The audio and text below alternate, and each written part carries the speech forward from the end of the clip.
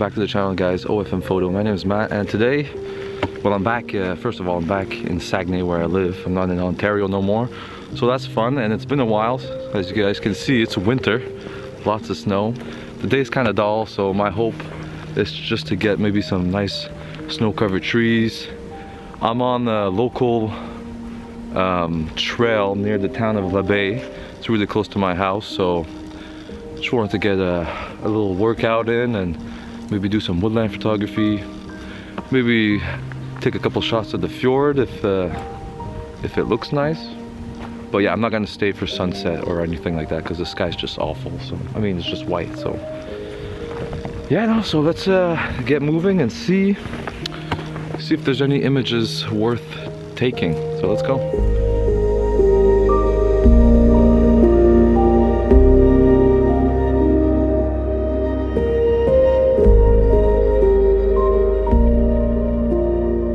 So I made it to the highest point of the trail, and there's the big cross. Yeah, this place here was the first time I ever took a landscape picture, and this is where I got hooked. So usually there's a big view that we can see over here, but we can't really see it. So it's not the best day for me to show you guys the view up here. So yeah, I'm just taking a little break here. Just trying to dry off a bit before I keep going. I want to get to this. I can see it, but I don't think you guys can see it. There's like a little peak there. I just want to get to the base of that. But yeah, no, this place here was actually the first time I ever took a landscape image with my camera. And I'll show you guys the image. It's not the best, but it's what got me into landscape photography. I was hooked. Just seeing the sunrise, being here before everybody else, it was awesome. And then a couple of years later, I took my best image of this place, which is at the same spot, but just a telephoto shot. And I'll show you guys that image as well.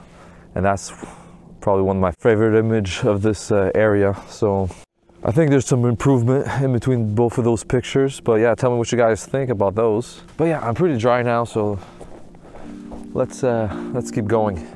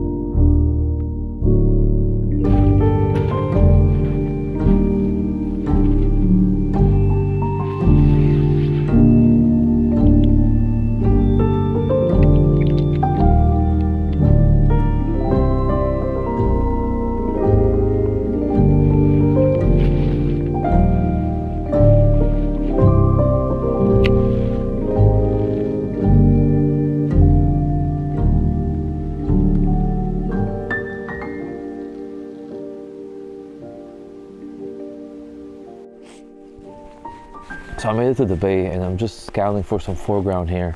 And I don't know, I'm not really good at winter. I don't know if it's the cold or I don't know what it is, but I'm not that great. So I'm on the ice. It's low tide, so I'm not too worried about that. It cracks and creaks once in a while. Maybe the tide, you know, it moves, so I'm not sure. Anyways, but basically I'm trying to find composition, and as soon as I got here I was looking for like some big spikes and stuff, but I don't know, I don't really like it. I want something more subtle.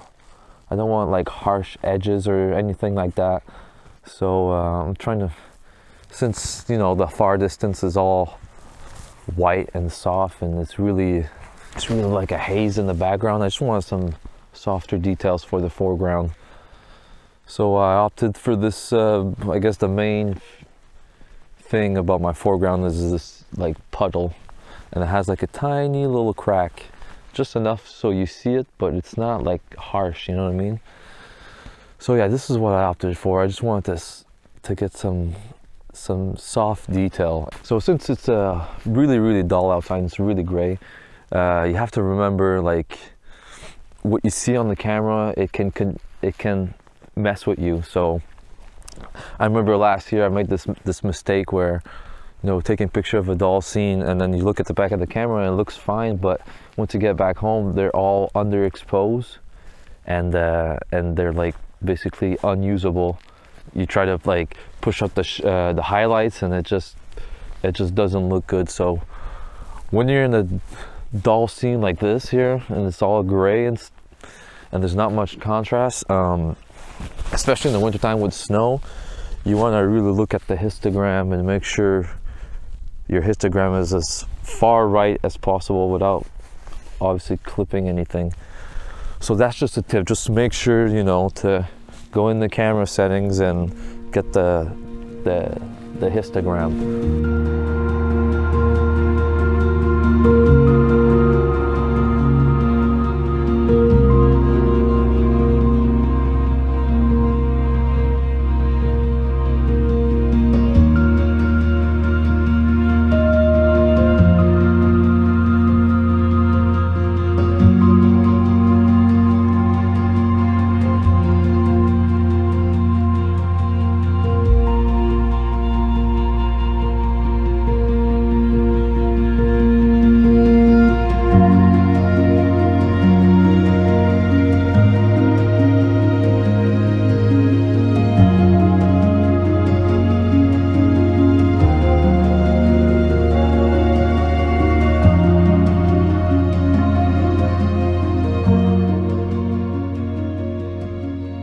As expected, the ice was cracking, and I looked behind me and I saw some water, so the tide's moving in, so I decided to retreat because I didn't want to be, I mean, I think I would have been fine if I just came back here, but I don't want to be stuck on the ice with water behind me and having to get wet to come back. So I just got that one shot. Maybe I'm gonna keep looking around here and try to find something else, but okay, so I'm heading back just a bit on the ice because I think I found some nice foreground. Got some water with some nice snow-covered rocks here, so I think it's gonna look good. I'm gonna set up something here. Not much room to work with, but we'll see what it looks like. But yeah, let's compose this.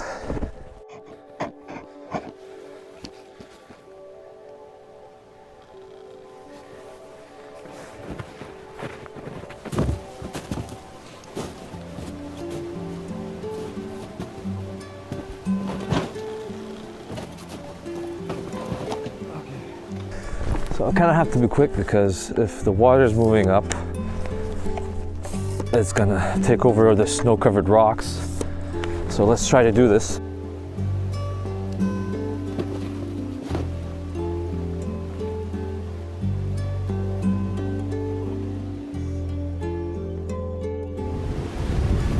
Alright, so I'm just trying two compositions, and then I'm gonna head because I got a bit of water on my shoes here.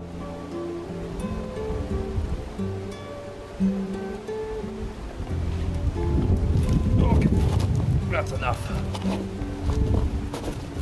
Okay. So yeah, that was a bit of fun. Almost felt like it was a sunrise or a sunset where I had to hurry up because, you know, the conditions are moving. So all I did was I put my camera to the safest spot possible, and I just took the shot.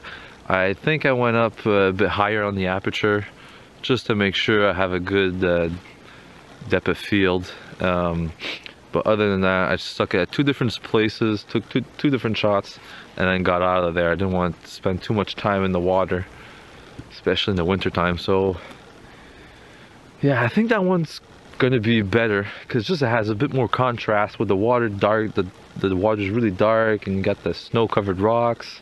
a nice background, so I think that one's going to be a lot better than the first one. So it was a short session, but at least it gets me, you know, back outside. But yeah, two different compositions. I think the second one looks kind of nice, so tell me what you guys think, and please like the video and consider subscribing, and until next time guys, God bless.